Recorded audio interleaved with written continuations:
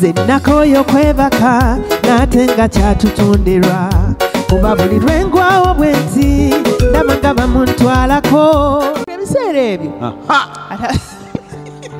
lutuwe mada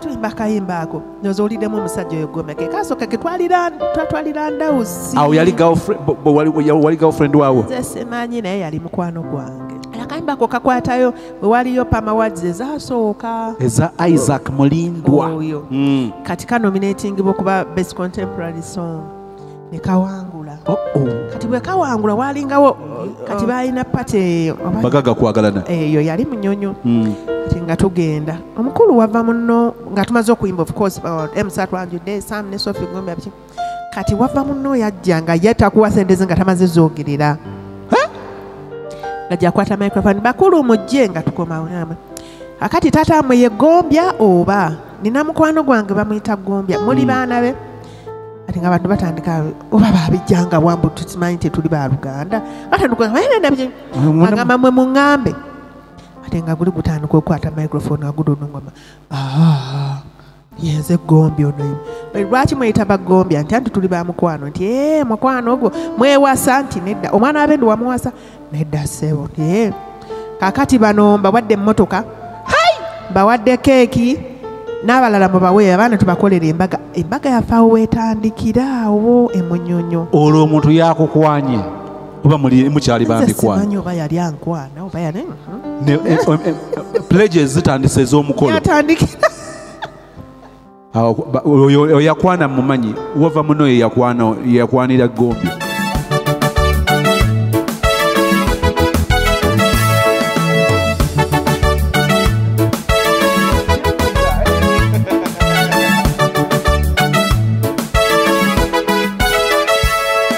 mwenyumiriza munyo nange era nga naye bw'atyo amazima mulaavu ganyuma.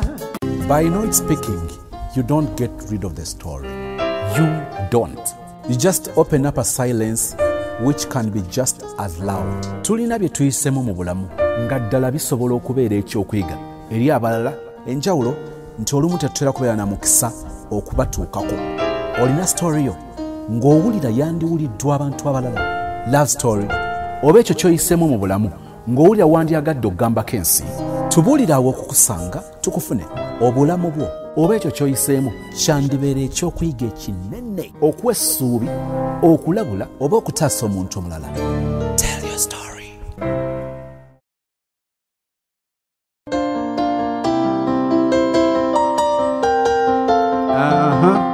His name is Dennis Semfuka. Dennis msajja walugave msajja wange Sophie wefuge. Dennis Semfuka msajja wange ye. I am Sozi. Okay. Sophie microphone Sijjukira tuli mu studio. Tuli live.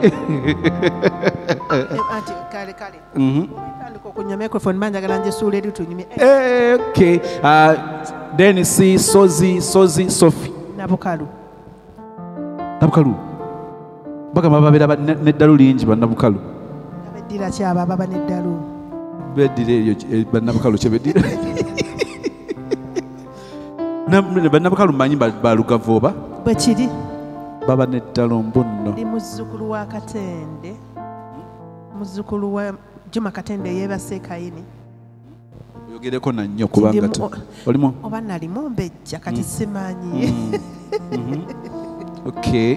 Mampita Nabukalu Sophie Gombya. Nali sinafuuka Gombya nali neyita Nabukalu Sophie Mukiibi. Mukiibi ye taata? Sophie okuliddewa? Mu Kisenyi. Wano mu Kampala? Waaw, Kisenyi ekisooka. Nickname gye wejjukirako gye baakuyitanga mu buto? Sophie. Nickname? Sophie. Biki ebyasinganga okubyembooko mu buto? Naye ze bankubako kyo kyufu nali mulalu nnyo naye ne Sijjukira kunkuba. Osimatukanga otya? Enguzi yava dda. Nawala omukyala?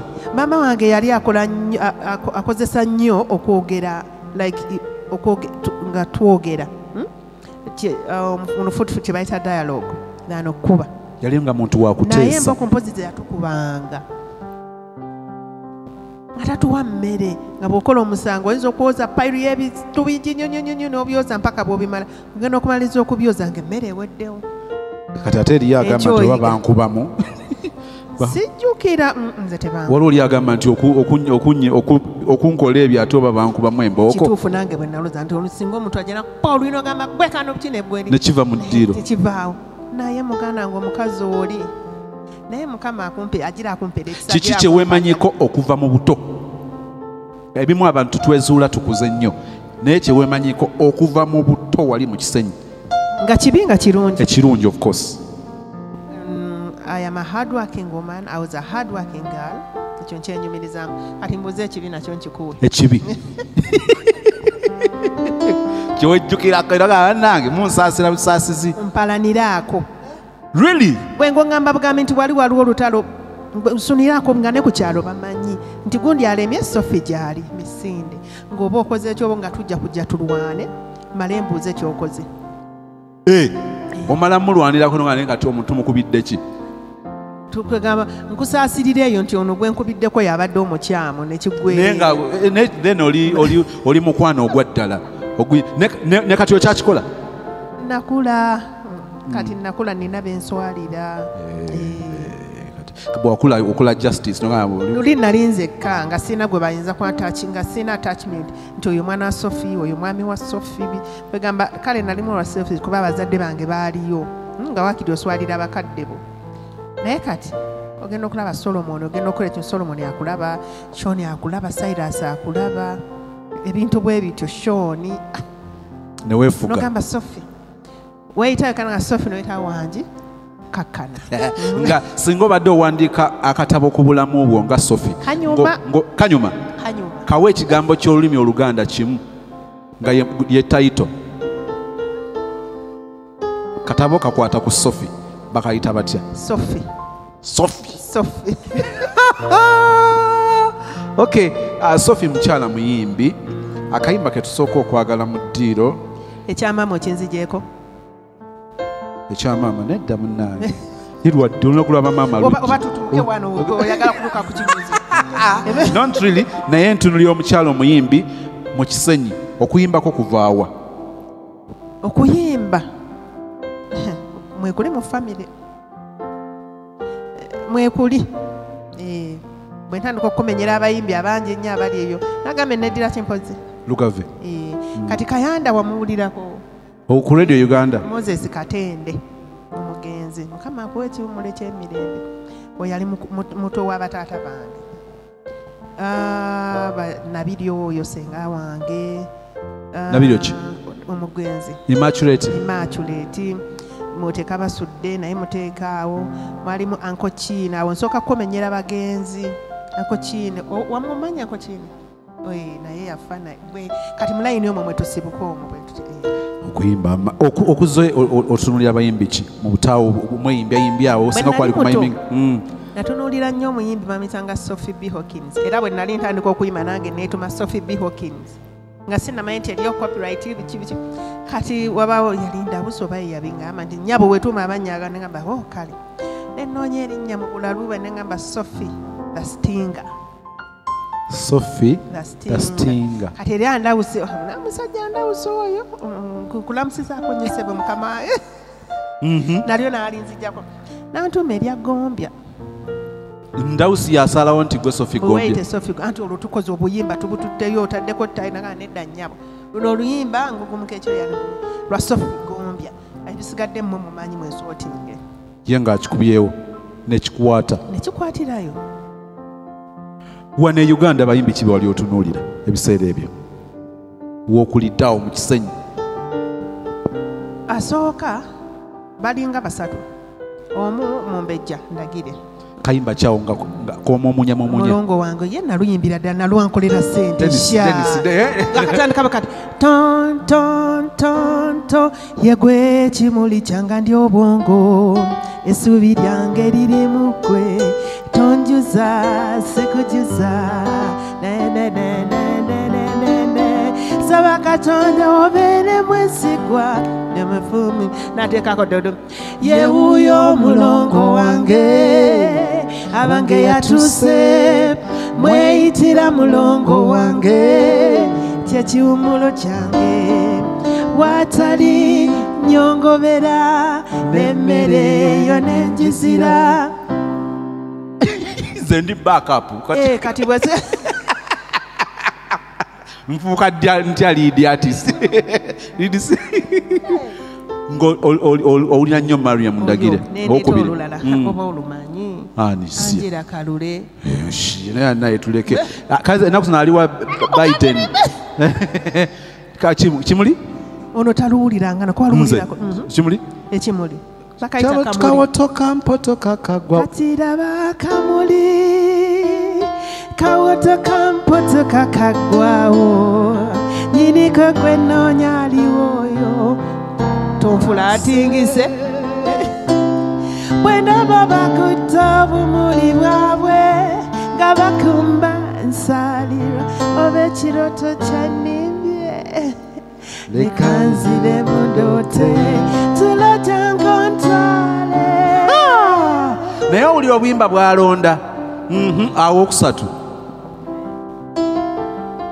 kati ate kati ogenda kunzijja mu muddu ya sido kati tupakukeko tupakukemuko obulungi bw'ossebo jimu wange Dennis tuvugire eddala ewa Joanita tuvugire Sophie Katonda naye obuyimba olonda obuyimba nga bw'abayimbi from mulongo wange to Kamuli to Jim obuyimba bw'abantu nga bayimbi omuntu choice gyakola esiga ekifaananyi obuyimbi bwe noga okay olaba atambulira mu layini ya nnyimba bwe zityo ndaba gy'olageza ng'ogenda oziteeka mu kasasi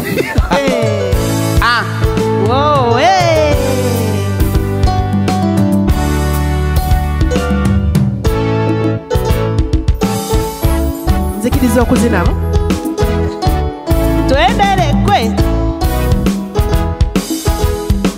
obulungi bw'ossebo jimu wange bwanzije waffe nze Sophie sikyaddayo bonna baali bakwesunga nze mbasasidde ebibyo babiwummule tebannaba nti nze kwekutte nsekange mattu akaseko kange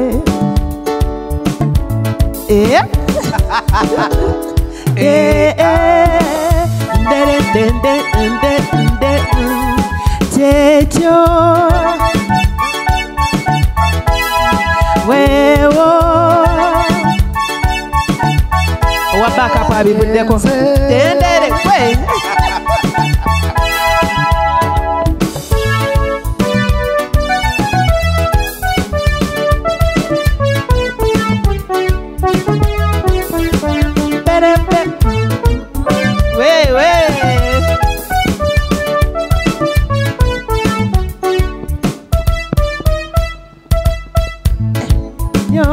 okuyingira ekiro ensonga zawaka zibenga za munju zokka wobanga wanyize samutakuba bwenkanya bwokka gemazima genoonya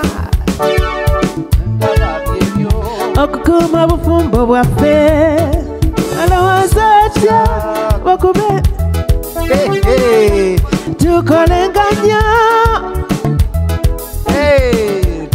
tusabenga nnyo Katonda waffe olugambo obutwa olwo lwewalenga ejimu nzeewo oba abaffe abaffe ku lw'abagana bange n'obulamu bwange ejimu nzeewo oba abaffe abaffe ku lw'amaani bwange n'abaana bange awo nga wojogera sasula nyibyo limba luweddeko tofuuye nakufu Sophie yoyo nabukalu omutuufu omutuufu agira nanyiga epeesa eryo ne lijja abo bwe wayigombye kakati oyingira otya mu kuyimba kubanga okubeera mu kisenyi n'okwegomba bano birala okuyingira mu kuyimba okuliwa kwa komansi oba okwa ddala oyinako okutali kwa ddala kwabanga kutyoko okutali kwa ddala mu ssomero tusooke tutwale ku ssomero wa ssomero kyeri nze ekisenyi ekyo nasomera mu masomero mangi naye kali ngamenye manja nga kikinge ng'olwanna bukalulu kutawanya owange era erinnya nga ddungi nnyo okuliyugisigamyako egi bwe bagambe tatange we yali alintuma yalaba nti ngenda kubeera bwene wamma ba ogizi bange obizi nakivo primary school mbatumiddeko nnyo ogizi n'abagereka mbatumiddeko ogizi shimon demonstration mbatumiddeko kati osunga kale primary kambakomyawo amasomero gogerwakaago bakomyazaawo tugende Kawempe Muslim secondary school baagala nnyo Bukoyo SS ogizi Bukoyo what is Bukoyo somero nabannono mwami Sendagire yali Edmaster otyo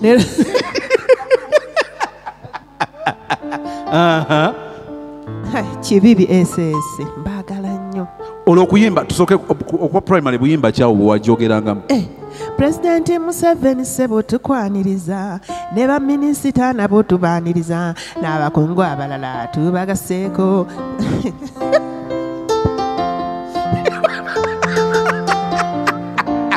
olwo muliwa muspiikidde ate twali tuzze ku National Theatre naliriddawa nakivubo bbulu Mr. Ntwatwa omukubi wengoma omanyi wama kutumiddeko oyo yali teacher wange wa music kayimba kyakala opera sooka otuddemu kali President Museveni sebo tukwaniriza ne baminisita nabo tubaaniriza n'abakungu abalala kayimba kitontome Sophie waliwo akalala kojjukira kubanga akola Mike nyabo Mike kyakajjukira buliddwa bwe katandika naabwe obimanyi mwabiyimbanga simanyi goonya ebadde twala munnange nga ndaba ebadde musse goonya ebadde twala munnange nga ndaba ebadde muwalawala uno ne tuleka bingi ebyo kati awo ne tuvaawo okuyimba kwono kulinga okuli mu Alex mukulu waawo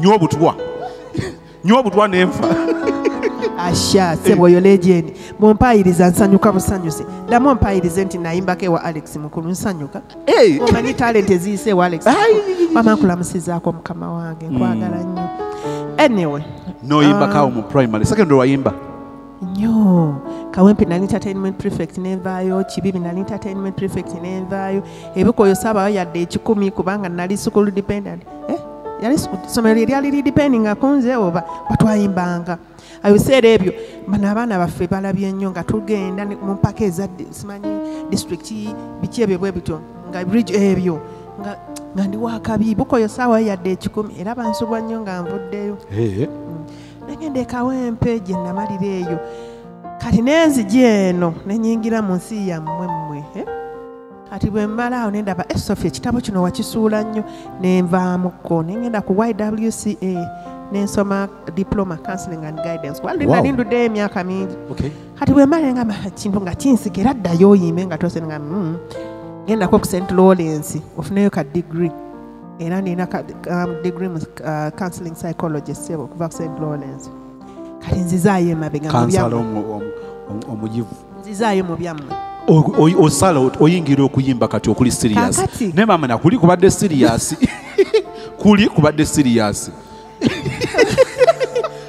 kati okuli serious okusinga kukuli kati olaba ku Bruma mu Kisenyi wano Namirembe Road wano wansi twali nga tubeera kati nga waliwo bandi bagiyitanga Power Propels band obamanyi Power tolinza kubanga tobamanye emyaka gyo gyegyo Dennis bulijjo nkugamba Sophie akakasizza wawulya biwulye maama program kyera zaali za Radio Uganda bagiyitanga Triple P malimgamu ba Habike Eric Habike kati ye president wabamwemu abamawulire baliko Eric Senkoza Abasamu Gombya Mariam Molindo omumanyi Sula Musanyu omane mayako omwegane kati nga waliwo ne brother wange oyo Kinene the late kati Kinene yabeeranga nnyo ne Wumaru Katumba yalinga mubani kati nga mpano ku Blue Room nga ngenda ku Pride Theatre bakulanga rehearsal kulaba oyo brother wange kati awo bwe ntandika okuyingirira nzuye mupapuro saayimba naye nga ndaba rehearsals zaabwe nga binnyumira. Kati after Pawulo ne bakola Josam's band. Josam was Sam and Joseph. Awetandika okuyimba awo. Kati awo ne tuyimbayo akayimba kaffe ka ngugumuka ekiro ne kakwatayo. Ngugumuka ekiro lw'osooka nalwo kyekiggula luggi. Dennis katugugumukemu ekyo.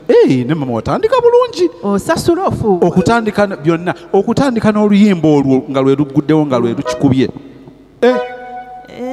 Edda twagamanga ekigambo nti luno lugenda bookya. Neweebuuza bwe lubookya ate balungi. Ate onoosigaza baani?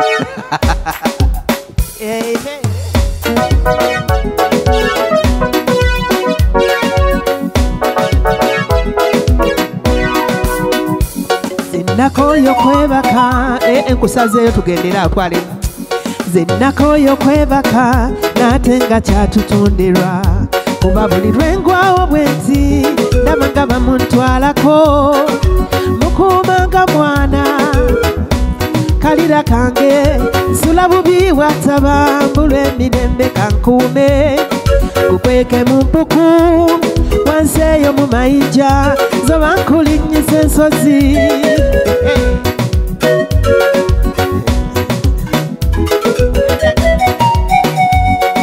Ngugumuka ekiro nga ndaba bakuntuteko ogenze. Mukama ne musaba nnyo abawugule mu mubeeko omwana. Singa mu kikondolo ojjamu nandikutadde omwo. Nkusibe ku luwuzombe nga ku lusegere. Ngugumuka ekiro nga ndaba bakuntuteko ogenze. Mukama ne musaba nnyo abawugule mu mubeeko omwana. Singa mu kikondolo ojjamu nandikutadde omwo. Nkusibe ku luwuzombe nga ku lusegere. Tebakunziba.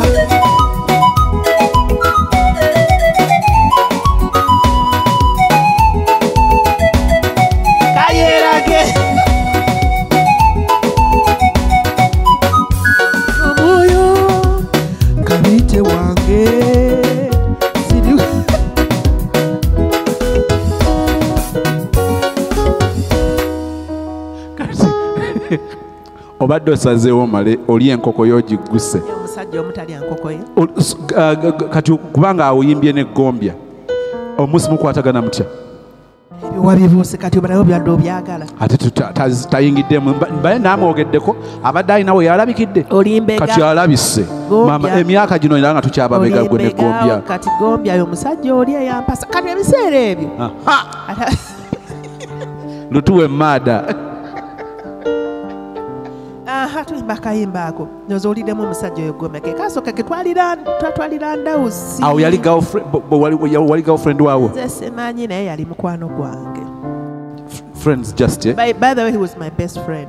Then ngera mu music ogenda okulaba nga wamiga yakufaako ojja kuyimba. By then olwo oluyimba Basi Kizitongoomu engome yaluwandiika. Era of course akasente yakakwata n'akamusasula ng'apushinga agezeeko. Mwami Gombya. Yani Mwami Gombya mukulu ku kyalo ekyewammwe oba nina kwogera ntya Dennis? Nawe bwe ngambye leka kunkuliza musajja akyali muto boyfriend akasasudde tukatwalira Ndawusi muka recording dewa Jotabula. Oh, Joy Tabula, okay. Awo yava kugamba mbu nedda ssebo kana akayimba Sam Sophie Gombya. Ndowooza olaba erinnya bwe lize. Kati akayimba naye awo nga boyfriend oba tukyali mu friends just mukwano. Akayimba ako kakwatayo bwe waliyo Pama Awards ezasooka eza Isaac Mulindwa. Kati kanominatingibwa okuba best contemporary song ne kawangula. Kati bwe kawangula walingawo olaba awards zino twazifiirwa nnyo kuba abantu bajjanga kusoosinga kino omuyimbi asooka tino omuntu yasooka okunsasula ssente nnyingi awo yali omukulu Sudil Parelia na of course nga baali bakwagala naye baalina pate emunyonyo. Sophie Mike yekubeere kumpi nga busungu. Emyaka 2 down the road najo mingi. Jaloko down nga tokwata Mike. Tuli tukwata mirawo baby.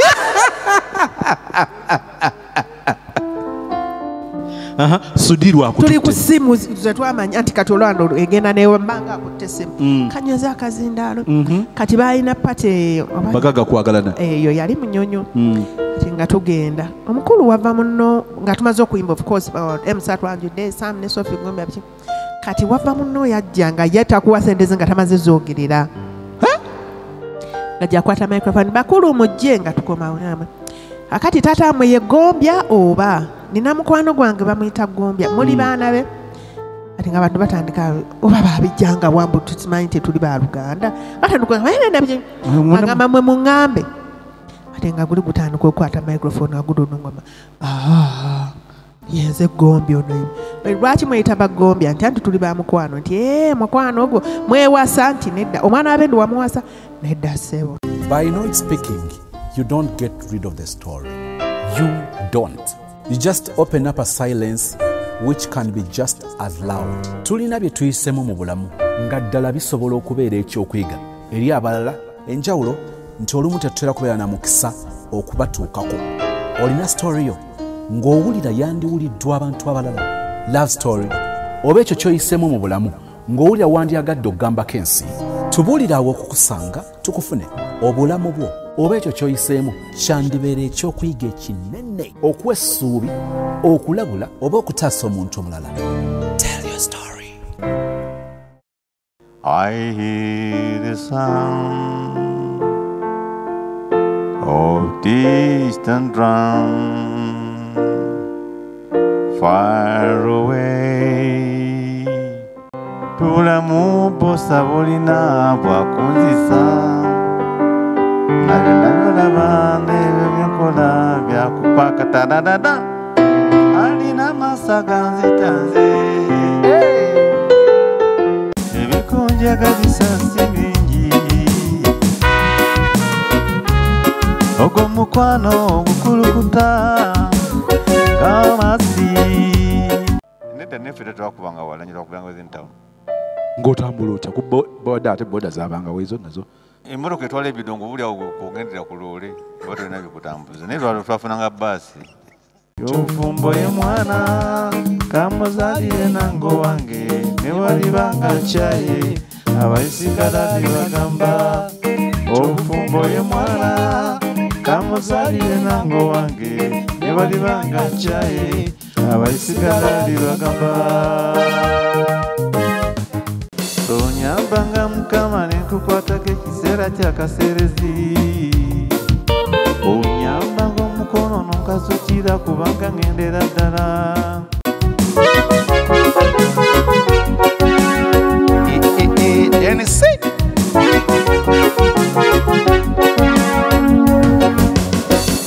ibendera amasanyu byaggwa kati obulamu endi mu buka buli embeera etuula nepuyira ng'omutima gundimu ebimyaso wataba walayinsula bubi lukiya nga sirina ye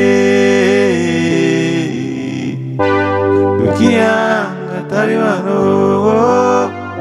gwenjagala ndabye ajja kunkubya pressure nfe buli bbanga tampa ku mwoyo.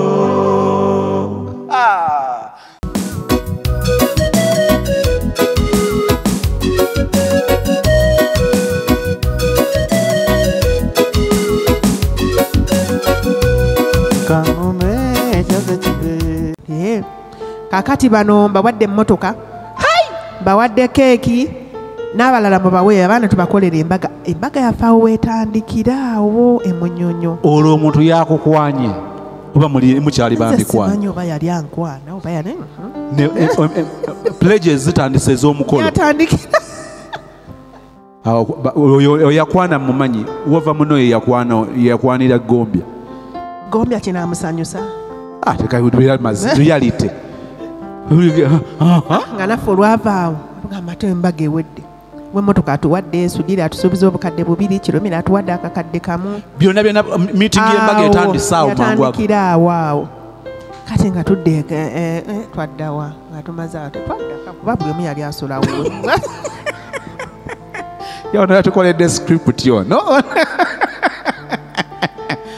buli omu nadda ewuwe oba twasisinkana ddi ntudambuleko okwegera ngamba ja kiki ennyo tunoneyo ebintu babituwadde erindako kubinonayo birala mubinoneyo mutya mwalina binonayo ga mukolo ate kakati omukolo obinonayo ku mukolo gwennyini oli mulalu mutandiko ono nenga wasula olowooza ki ku bye bawegedde n'omuntu gwe mutanaba kusalawo nti olwakakadde sikakwatangako mu bulamu bwange naye studio yagamba adde miliyoni 2 kinu yatuwadde miliyoni 1 kati oli atugambe mbadde emmotoka zonna ezinaakola kitegeeza ki benzi gwa wava muno wakiwa benzi n'atuteerako ne keeki alwani omulala omwami yatuteerako ku ebyokunywa embaga nebanga eggweredda ne tutuula ne tuseetinga ddeeti y'okwanjula n'embaga nebibaawo kati wayitawo wiiki 2 tugenda mu afrigo then yaliko obligate eri wansi jo tabula gyatwanjula mbano mikwano gwange biki mwoyo bwotugwe kolona yatukola bubi emyaka gino ebiziga tufunyemu ebintu bingi nnyo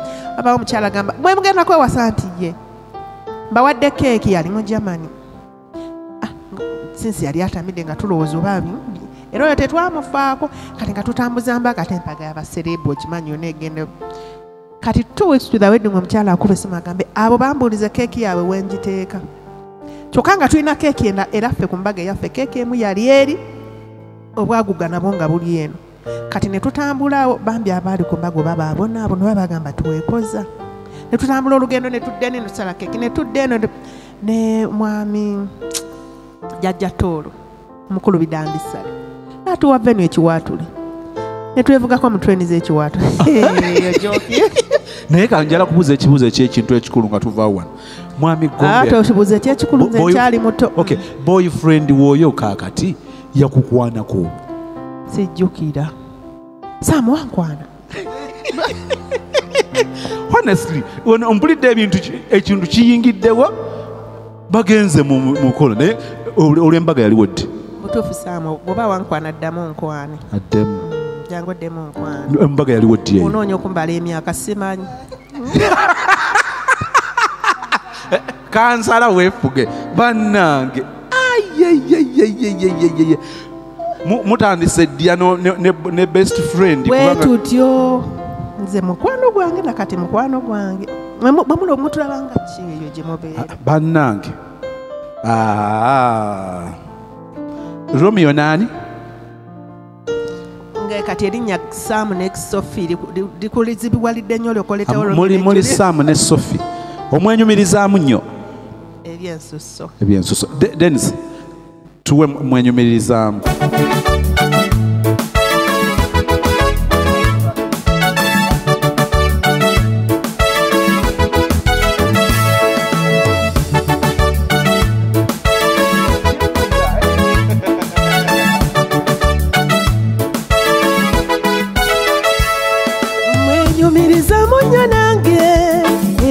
naye bwatyo amazima mulaavu ganyuma bwe biba bannange luno olulenzi lwe nasiima bambi mwesimbu gye ndi ne bwe bumunyiiza ku mulimu sibu akiŋŋamba obulamu bwange buli mwoyo kyenkola lamu zakimanyi ne bwe mba ne maama ne taata omutima gwange gujulira oyo bwe simulaba nkaaba olwalaba emika ennyingi mweyo mutugamba twekoza naye laava eyekyejo yenyuma nanekebeca ng'ayagala manyi kinuma agenda etyanga bwanyi zesegomba bazikalira abaali banjerega munuune kufu ze nayitawo yadde tetuube na benzi mwenyumirizaamu ye wange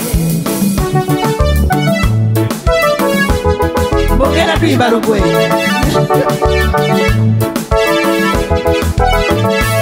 mazima beereeyo mu kiko awasibuka entalamule naye naayita mu bisiriko ganonyanza abaako nevu kati bwe simwagala empitwani tinagaana omwana w'abalangira tusiiba twetala tugenda kweyanjula vaamu bekikoze obubi mu nsonyiwe tekyali kyakola bw'atyo bw'asazeewo omutonzi wazza kunyumirwa kuyimba tekyali kyakola bwatyo bwasazeewo omutozi akusiba obulina musibe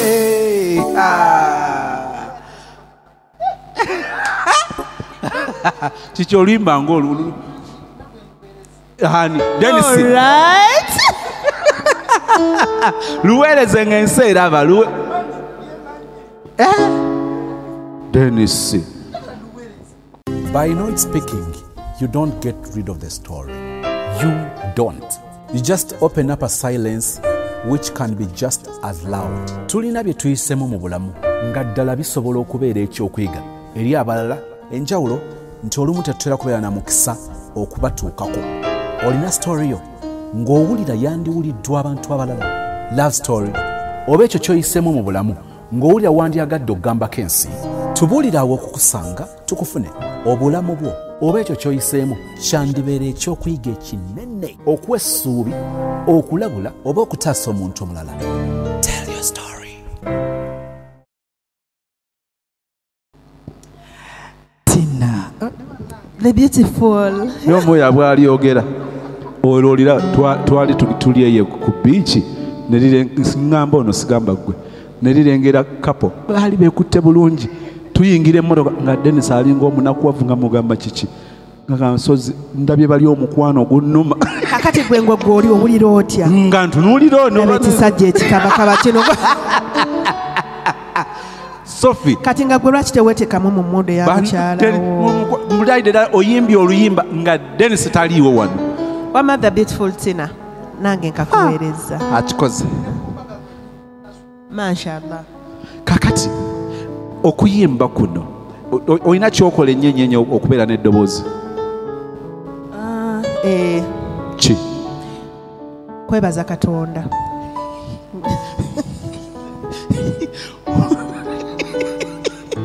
so kyokola ennyo okuba n'eddoboozi eddungi lino kwebaza Katonda kuba ye yali empa. Tugeraageranyizeemu Sophie okuyimba kw'ebiseera ebyo ebyangugumuka ekiro abaana bayimbanga obuyimba bw'omukwano. Compare the love songs of those days ne love songs eza ebiseera bino. Anti lwakuba kati ennaku zino bwe naakyogera mugenda kunkootinga tutya fe abayimbi b'ennaku zino tetwagala kugambwako mazima naye ate n'amazima gajja tufuula ab'eddembe. Bwe nakiteekawo bwentyo nga munkootinga kisaagala I am a peaceful woman njagala nnyo emirembe gyange kati kanjogere ku kuyimba kweri kuno sijja kwogera ansaze ziri political but it's okay. Kansala okuyimba kw'ebiseera byangugumuka ekiro yali business. Yep. Ekitali kati it was business nti nkyebaliza Mukama nti ne wensula twagulawo nga tutunze album. Kikyentegeeza ne business nti ogenda kuyimba oluyimba ng'omanyi ogenda dutwalira Sam either akugambe nti lulungi lutwala oba luzzeeyo mu studio. So kati awo twateekangamu effort nyingi nnyo nti nga balutwala nyimba nyingi ze twayimbanga ne bazigoba nga si lulungi terusaana katale nti market yalina bakigamba batya mu Luganda ekyo nga akatale kakufuga oyinza obutakola byaga naye nga akatale kasalawo exactly akatale kasalwangawo nti bw'oleeta oluyimba tugambe wakasiwukira n'alugoba tosobola dutwala wa FM. Really? Bwe kyali nti kasiwukira bwe yalugaananga totawaana wa Lusiini totawaana dda mu studio kiki balina network communication yaabwe network yaabwe yalinga nnungi nnyo ekitali kati naye kati Sophie ayimba lwakuba Titi ayimbye. Sophie ayimba lwakuba Rebecca Jinga akubye akayimba akakabi sigenda kutwala budde kugamba nti oba naye nja kukwata Rebecca Jinga okanyimunguzeemu kati bye tufa abayimbi badde njogera ku bayimbi bali nti akatale kabafuganga nga beegendereza and it was business. Ekitaliwo kati oyimba oluyimba tolina ogenda dutunda kale njagamba YouTube ne but not everyone nti agenda tunenyimba ku YouTube. I know.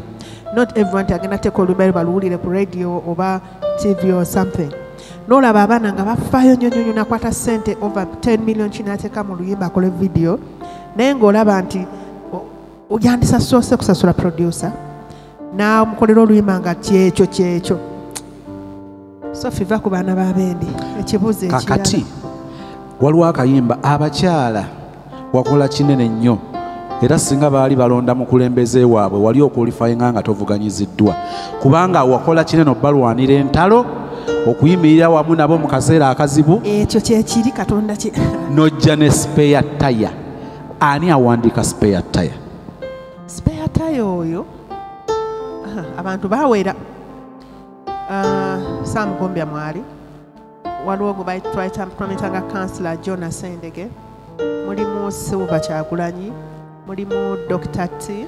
Oluyimba lumu kyekyo kyekugambye nti sijja kuva mu kisenge nga nti papa nyime ntambule ngende kati olaba nti oluyimba lulimu emitwe mingi ate nga minene. Ani yali producer?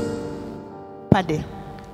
Pade ya producing spare tire. Pade Tony akayimba tewakatya akayimba nga kalwana entalo ako akayimba nga kakubye emmotoka ako ate nze mbanwanya entalo wangi mbanwanya entalo ate ani akayimba ati kati kyekyo kyekugambye nti wanoonyanga oluyimba nti lugenda kunteekawa si kugamba nti oyimba nti because waliyo spare tire or something no otunda n'olaba nti kiki kati nyembe kuki ku bakyala abakyala ki kye beetaaga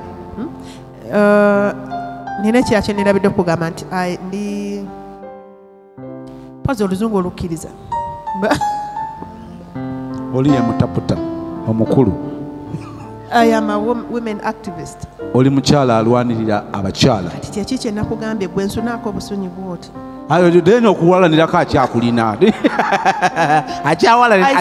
awalanirako professionally. I speak for the voiceless. Kati bwe twatulese banagamba kiki nsobola okunagamba kati Sophie bw'otunuulira omuzigo ntalo kyezisinga okubeerako nti ABCD we came up with that.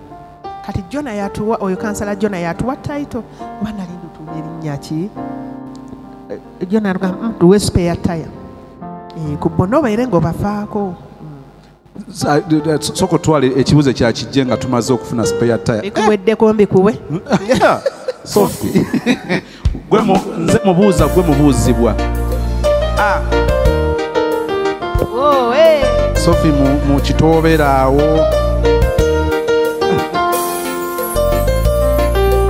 ogamba ekitoobero anti oloze mu kitoobero okuyimba. Sophie tuyimbe.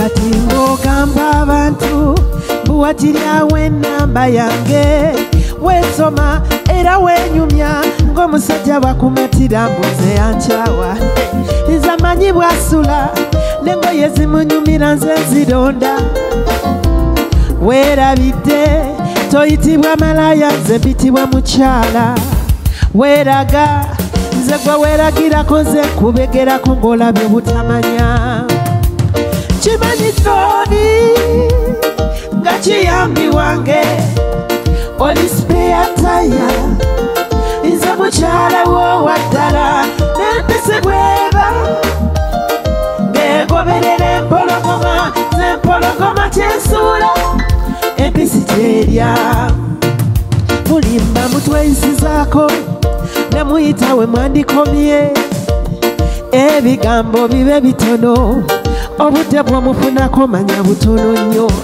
wajja n'akulimba ne weeraga muli okukira kajonjo kitawe weerabidde takwagalira mukukutu bambi nze ndi mu nkono weeraga naye akimanyi onoonya byakulya nekamba bulira emyaka 2 givudde wala kati nkuba akafaananyi nga muli ku masimu nkuba akafaananyi n'oyala obuliri ne weebaka n'ozuukuka n'oyala obuliri ne weebaka bannange naye waliwo edda ndoza actually oba Sala Kabenge yamanyi okugatta ennyimba luno n'aluwa olulala omulenzi yansima oba wettawette ekyabulamu gwa kizuddemu nze kakkana bikyaliwo ennaku zino ebyo kubanga edda ennyimba zirina engeri gye zarelatinganga eri nze wano simanyi okay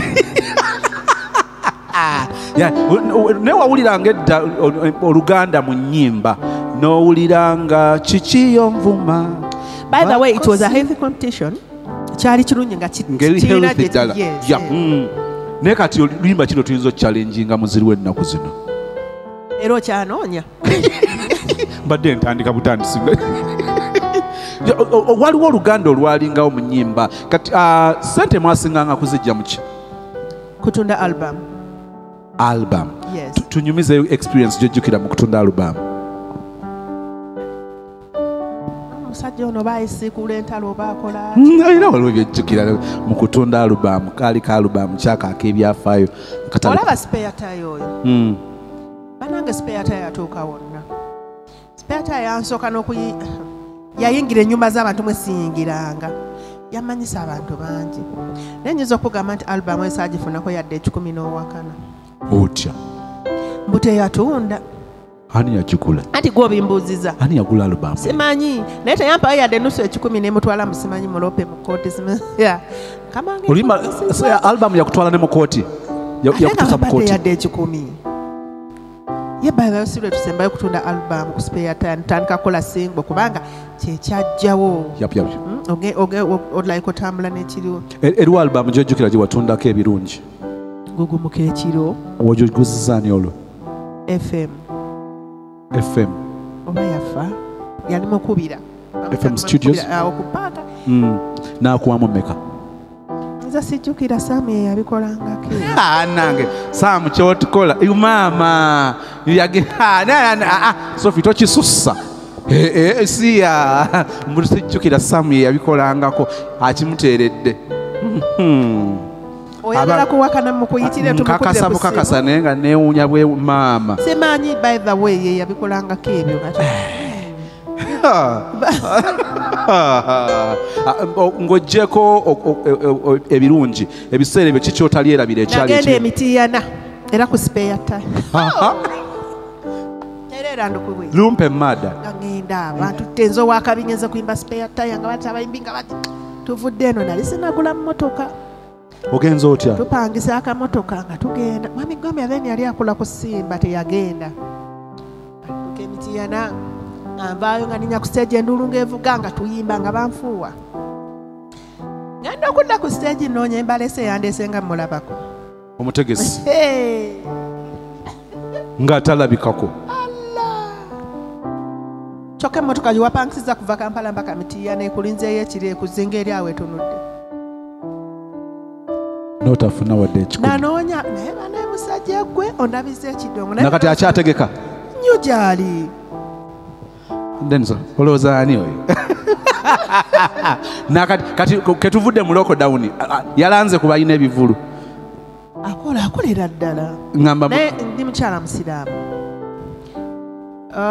baatuyigiriza onyiga ennaku 3 n'okita tuba tutwogeraku kati byogere bwe weeteekako obusungu obungi nnyo genda okula n'obusungu tekikuyamba you move on nakusonyiwa negwe watuuka otya e Kampala omusajja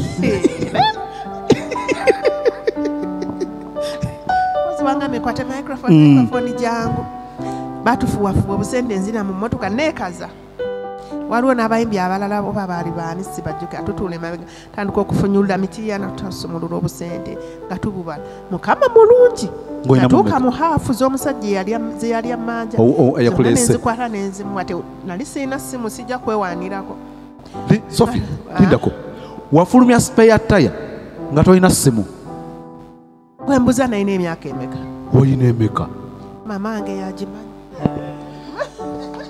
kantunule mu kamera Sophie we yayimbira oluyimba lwa spare tire nga talina simu oyagala kuba nti kale nali nina essimu munange ate gola nti ntumpulira njirina kati maama okwewuunya musango neewuunya bwewu munange olaba okikuzizza nnyo genda okulaba ate Sophie toactivating batoni yeeri tonyiga pesa liri bambi nsonyiwa Jesus concert kijojjukira gye baakuyita naye olya nga weetidde n'okugenda ku stage eyo titi yandije muno muyite titi ajja kunyumiza kukyali kiggunda kya radio Simba kiggunda ky'omwaka nga ndi ne titi ne Rebecca Jimu nga twekwata ekyasookera ddala nakivubu kyali yali alekire ekyekyo atuyingira owino tebannatumanya nnyo awo Kunoonya kunoonya ngoyi obuvazi obugenda mu kigunda ky'omwaka tumanyi ndongo gyetujje mwekozeemu omulimu gwe Titi ne Rebecca Jingo bannamwandu abo ababiri banaakutuuza mu bigambo nno n'abeerayo nze muyingidde owino ne tutuuka ku stage y'ekigunda nzikirizibwa okumenya amannyo banga ntiizokka ate byatasala bigambo omanyi okwetegeka weetegesa omwezi mulamba ozze otambula ogenda kutambula bwoti Mariam Ndagiro oyo alina nga engeri gyayingira stage ng'accountinga steps ze tumukopye azikauntinga atya ngayinza okwambala atambula bw'ati anti bo bavanga mu wings ngayinza ogamba 10 steps notuuka makati kyuka deeno smile yimirira tandika ku stage abayinga muba ku mulimu munene tandika okubibala kati nyimirira bwe nti ntandika okubala naawe obaze steps za Mariam Ndagire alanze kamalote kakatunda wansi emusale kanye ladies and gentlemen next on stage Sophie yakyogera yayimbawo oluyimba olwengenda okuyimba endulu nevuga ninda okunkwasa akazindalo nga kaali kayimbye ndi mukulekala ngenda okuwulira omunene ali eri alekana Mike awujagalawo nnyo eddoboozi lanze owuluguma eddala liyimbyewo omulala ayimbye kyokka naye munene microphone bagiwadde mulala MC alanze mulala bwe yayingira ku stage eyange nesirika ndeka eyange nesirika nebakubawo eyiye kwagambye eddoboozi lyrics nagamba nze nsobola okugenda eyo nensooka ntuula nensaba amazzi nengenda nenyumya ng'obuzibu ki otidde oli okusooka anti olye munene olwo enduulu evuze omuntu asooka kuteeka audience waggulu eri gwe nojjamu emamazamba ogiteeke wansi naye nawe olina hiiti kabulanga na hiiti ku yali asooseewo tolina Jingo na Titi tusirise ffena tunyogoze kati netandika gamba gwe sookayo nti agosookayo gundi sooka obuvazi olwo kyabadde mwagwereddemu mu mmeka obulabo obwo bwe bwatusikiriza okugenda tuwerage ne tusimbala nekamba tugenda tuyimba ennyimba 3 sooka nsooke ne tuyingira mwembi nga muyingiddeyo gye muli 3 Sophie ayingidde Rebecca Jinga Titi ani asoose oba Titi yeyatusooka ani nsonyiwa father yalina luyimba lulala Seggwanga nakuba Seggwanga awo nenzirako ne Rebecca n'ateekayo ne tweyambayamba kamu naye ne twekuŋŋaanya muli ku live ne tuvaayo kale gwe bw'obeera okolaki naye era twafunayo otugalo ngobulire bano bakola ekkobaane oli yagenda n'akangakanga stage laga tulumulumba aba ali munene maaso kagisitula nga yamanyi okuwalamba stage n'agiwanika waggulu nadda bannange mama ne buddako buswiti nga bambi ate abantu batusaasira naye kati Sophie oli gwe twogerako bwasanga Sophie olole weekuba Sophie oli yali mutini nga kwegamba abantu bakasaasira lwabo omanyi kali oni oli Samantha kagamba modo naye tokisusa bawamma emyaka 2 tutudde twebase tulidde emmere no gym no swimming no what kyekibiri kino kyekibiri kino ebigambo tubikozese bulungi tukozesa Oluganda kitegeeza ki Sophie ekibiri kitegeeza waliwo oluyimba nganze olumu ku luyimba olwokubiri lupya naye oluyimba olwa nkwesize munnange ani aluwandiika nkwesize munnange Grace Morgan Grace Morgan yawandiika Dennis bino byonna mbikola ani asasula asooka ye Sam mwamuyise ali awo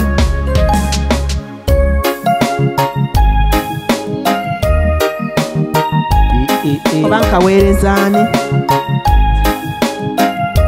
wamma gwalaba essaawa nno kakuwe wesize munnange tigwe tolinefuulira nenekyusa ng'omutima gwange maze ogukuwa nondeka bannange nogenda n'ababalala ndikulopawa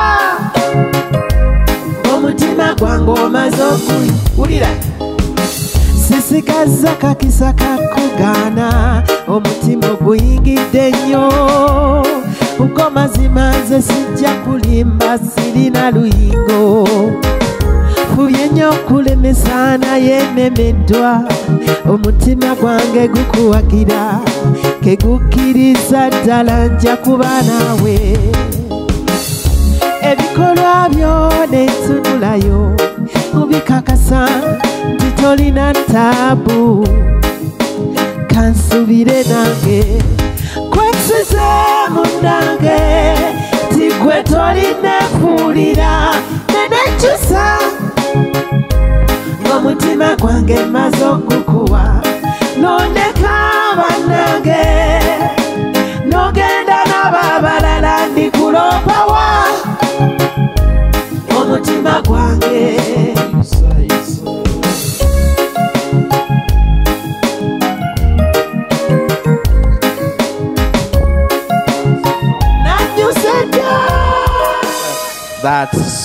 that song enyimba zino bomaze ozirikodinga mulimu zowulira nga Sam taziriimu muwagizi wo era yabasazeewo agamba kati Sophie limba luno genda lokka luno jangu oyimbe bwe bityo nga mwetegeera kisusiza munakkiriza nsuse kyammwe oba nga mwetegeera nnyo akyali oli best friend okusinziira ku byoyogera kituufu mutumireko tulabe ne Valentine esembedde kaba kuwe bedi mweka bedi awo kati oyagala ebya Valentine bimuwe kati in advance onoonya okunkopa sijja wama my neighbor salute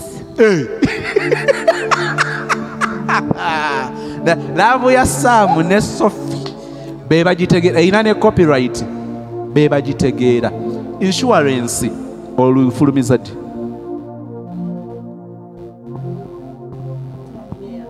Mono kyemba mwita insurance olwo lwe lumu kuze bagoba mwenzije sanyu ani alugoba gwe nali nduwadde okula FM ngamba luno naye luno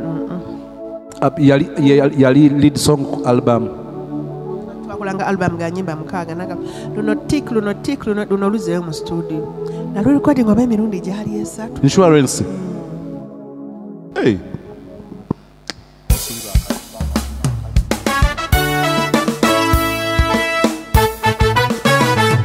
Temba mwita insurance benzije sanyu ebizibuka bijenga bingi tandeka kutunwa ya mama z'amaziga era nsange n'amaziga buli lwemanja mwita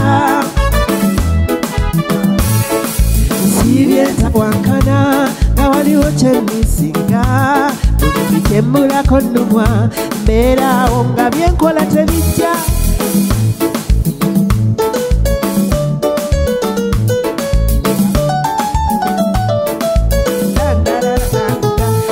Chemba mwita insurance benzije sanyu ebizibuka bijenga bingi tandeka kutulwa yampomwa z'omutima era nsangula amaziga buli lwe banja mwita bodegaadi wange oyimbye atya osembyeyo nange nerimukyala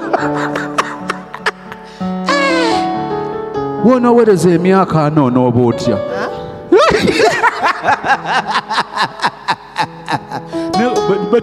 osobola ozannya lubowa ono mugatte kwabo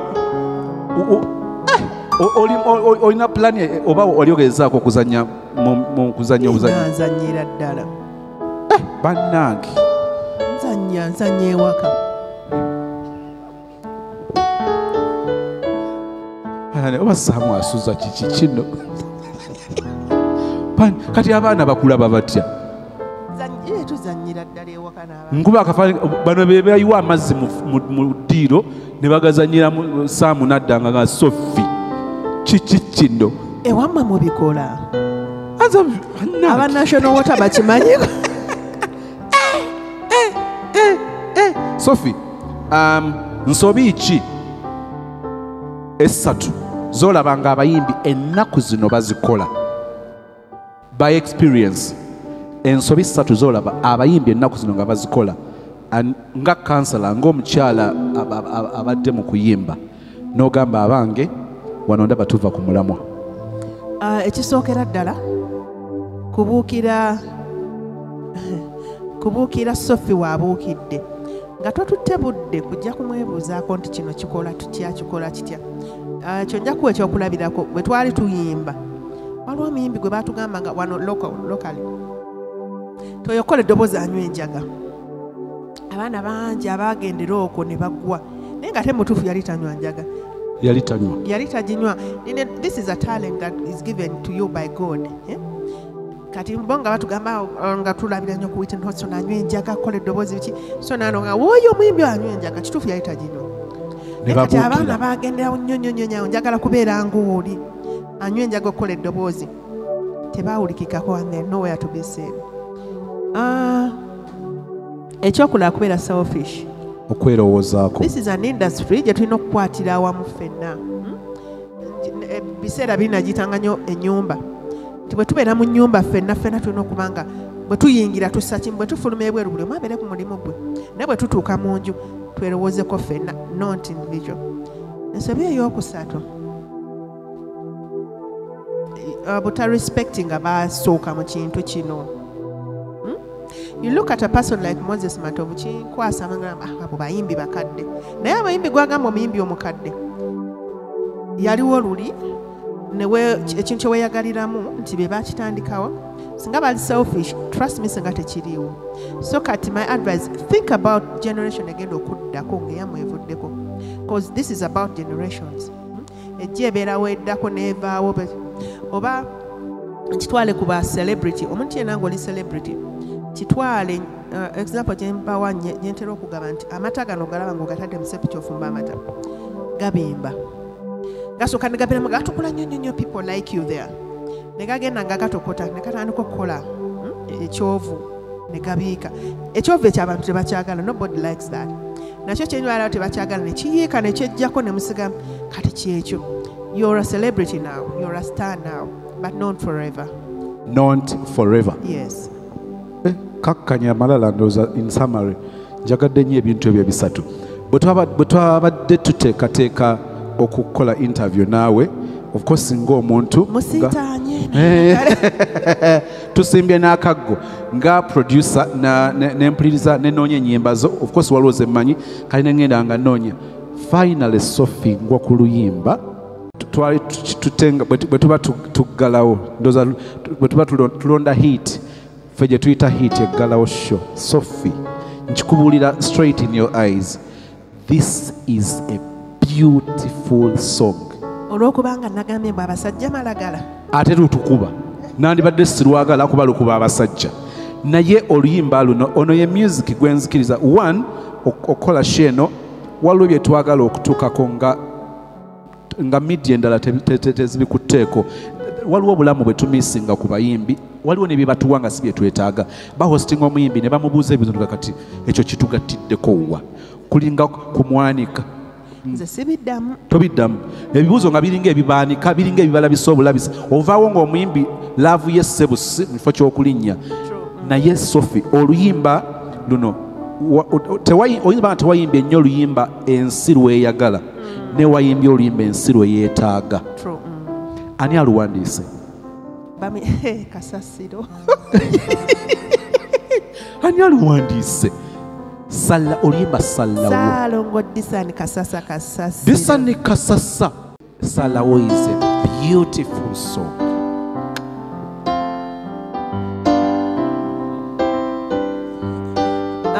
Omusajja ono alina vaasi gy'asinga okwetaaga gye mba ntwala. Abasajja malagala tegamatira ne boogawo omusiri ne galanda gayitawo ne galya mu lusalosalo muyiga okweresa ebintu bingi ng'ofuna akasaanikira amaddu go n'ogasiba ogumire ku gw'olinawo kyenkola nange kyempitireeyo emitima gibemu akatimba baleme okutulabanga katemba.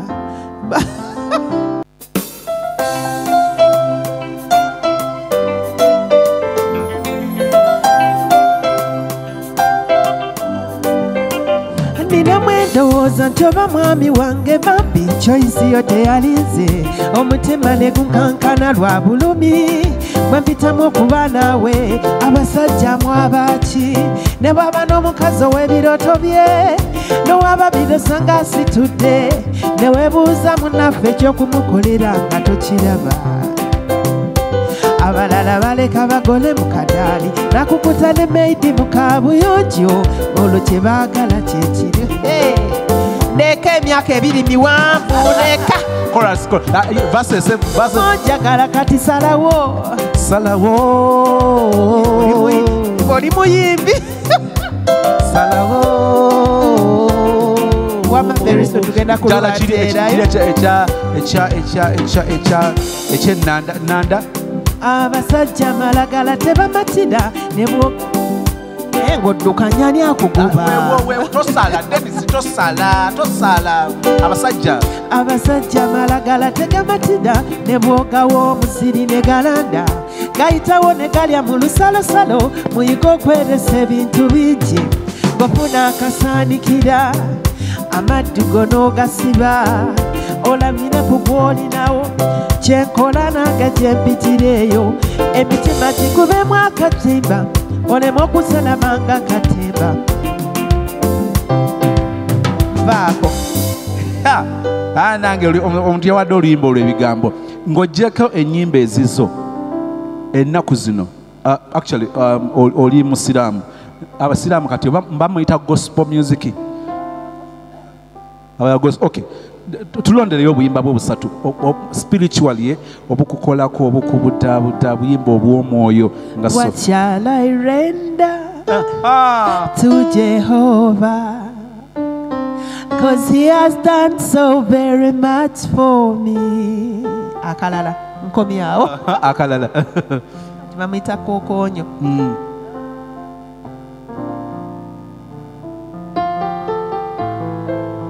Zakati oba ezedda no oba nezizo nga zo zizo kankutendereze ssebo omutonzi ali waggulu neyanze nsiimye katonda wange zaani ali kino kyendi zaani ayogera ne bawulira katonda munene alina amaanyi akokusatu Sophie nali muzibe nga siraba nonyamba nosumulula ssebo ebyali bisi byamagenda kati obuze bagita living testimony by Evelyn Lago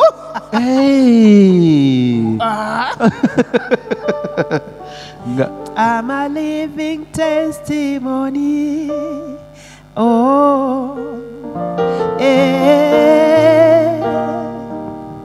nebawera music yenna etteeka ne liyita nti bannayuganda abayimbi mulina kuyimba kadongo kamu Mike ndumanyi nengezako ddujjukira yindako Dwani taata wange Matiya Luyima ne Nakakaawa Sabuda Batenda nze sibali olabye nabukalu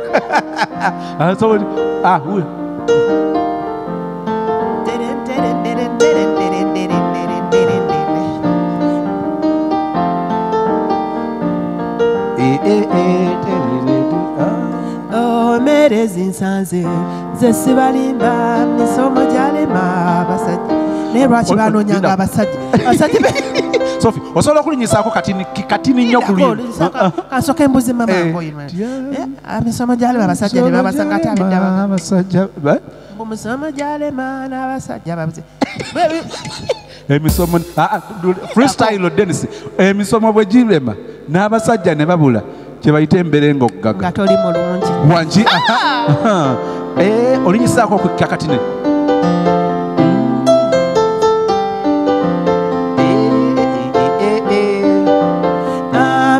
zinsanze nze sibalimba emisomo gyalema n'abasajja balabye nze nerenevembaako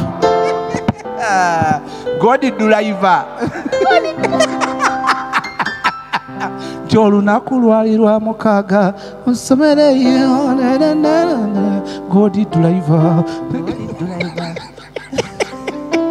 nakakaawa wabula naye mmunoonya bannange olunaku lwali lwa mukaaga nze simalimba ate lusikadongo kamu aliwa kirabe nvaako tongamba kirabe ebiso mazima nondeko kukaba bwentyo nabeka bankyaye mamanyize nga lwaki bansiriso lyeyonize omukwano gunnuma jangu eno nyambe bambi gira osanga essaamu bino bitususse okutegeera kakati omuntu nga ng'oggyeko music biki ebirala byokola COVID effect, lockdown effect. Kyebaliza nnyo mukama sikijjamu, but before the lockdown nali events manager. Oh, oli mu kutegeka mikolo tutimba bwe kati effect ya COVID ne tufuna restaurant tufumba piraawo. It is actually a takeaway. Bogamba Sophie ne piraawo mbawulira oluganda oli wakati awo. We do juices, tukola outside catering, tufumba mmere mu mikolo bikiwe bityo. Omuntu abasangawo Equatorio ng'ogenda mu parking room eri for 8. Ogenda ku Equatorio. Just ask Sophie Gombya. Wanji mama. COVID. Otuuka butuusi Gotuuseewo otya? Munnange nno ndukuwa mada. Tutuuka. Sukuma emboozi. Ono emmere eba etuusa siriya. Yomye wa Equatorio. Tutuuka tugamba omukyala atugamba bwe mutuuka ku Equatorio mu parking just ask for Sophie Gombya. Tutuuka wali. Ate nno omusajja mukulu gwe tubuuziza mwami mukulu wa kitiibwa bitya. Tugamba gye baleeko ssebo twagala tulagirako ku dduuka lya Sophie Gombya. Nagamba mukkirire wali bwe muti. Omanyi ekyo lwaki kibeera bwe kityo? No. Kwesa bulungi, kuba muntu w'abantu, buteeraga, kuba na vision. Naleka kinakati. Naye nga bwe nziyako ekyo bassebo ne bannyabo omulimu gwe nasomerera gwa kubuulirira.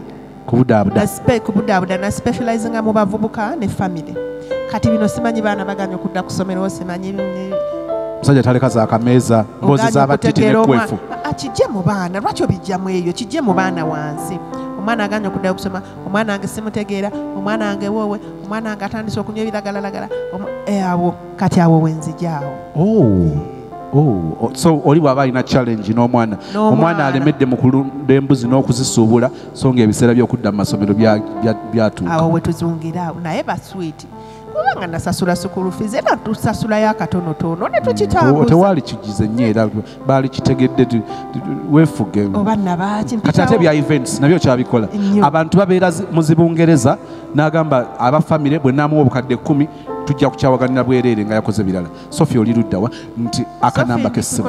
Akanamba k'essimu katuwandiike wa wansi kabiri nga kayitawo. Nga bw'okwogera 0705563653. Nabukalu. Nabukalu. Mpola. 0705 0705 563 563 653 kekali ku WhatsApp. Okay. Ebigambo bye bisembayo.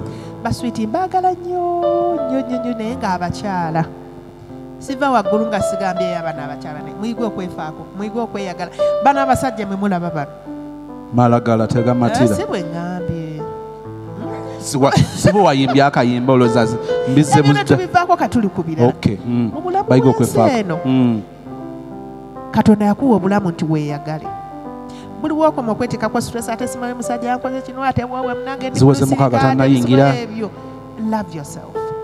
Love yourself omulundi ogusooka weeyagala ogwokubiri weeyagala ogwokusatu ogwokuna teekawo omusajjawo lwaki okola bwotyo damu akole ogusooka weeyagale ogwokubiri weeyagale ogwokusatu weeyagale ogwokuna teekawo omusajja. Isn't that being selfish? No, that is leaving room for disappointment. Igwe. That is having a shock absorber of my heart. Sophie kaddemu kakube damu Number 1 weeyagale. Number 2 weeyagale. Number 3 weeyagale. Number 4 teekawo omusajja omulundi ogumu n'ogweba shock absorber kati wonoova ku gumu ogwokubiri ogwokusatu otuuke ku mutima gwa Sophie. That is leaving room for disappointment. Kuba ffenna Katonda yatutonda. So the reason for all that is leaving a room for disappointment. We are all human beings. Ffenna ffenna tukola ensobi ate kasi tomanya nti tukola ensobi ate ffenna omulamuzi ali ogwali Katonda bino ebyensi tebitwemazaamu akantu kolaba ng'osobola you let go nga kaleke kayitewo tudde ku kirala. Sophie kino kyekisembayo nga tukusiibula kino tekiri mu recording. Ebisemba byakababina tekiri mu recording kino. Buli muntu alina ekimutengula.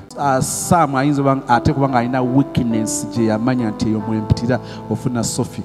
What was that? Nange mwami wange jangu ntase ku byana bino. Patuli waweru. By not speaking, you don't get rid of the story. You don't. You just open up a silence which can be just as loud. Tulina bye tuyisemu mu bulamu nga ddala bisobola okubeera ekyokwiga eri abalala. Enjawulo nti olumu tetutera kubeera na mukisa okubatuukako. Olina story yo ng'owulira yandiwuliddwa abantu abalala. Love story oba ekyo kyoyisemu mu bulamu ng'owulira wandyagadde okugambako ensi. Tubuulira awo okukusanga tukufune. Obulamu bwo oba ekyo kyoyiseemu kyandibeera ekyokuyiga ekinene okuwa essuubi okulabula oba okutaasa omuntu omulala. Tell your story. I hear the sound of distant drum far away. Bulamu bwosa bulina bwakunzisa nabyonabyola nebyokola byakupaka tadadada alina masaga nzitanze ebikunjagazisa si bingi ogwo mukwano ogukulukuta kamasi nedda neffe tetwakubanga wala nyetwakubanga wezintawo ng'otambula otya ku boda ate boda zaabanga weezo nazo emmotoka etwala ebidongo buli awo kugendera ku loole oba tolina bikutambuza naye twafunanga baasi yofumbo ye mwana kamuzalire nango wange ne walibanga kyaye abayisigala tebagamba ofumbo ye mwana kamuzalire nango wange ne walibanga kyaye abayisigala tebagamba. Onyambanga mukama nenkukwatako ekiseera kyakaseerezi onyambanga omukono nonkasukira kubanga ngendera ddala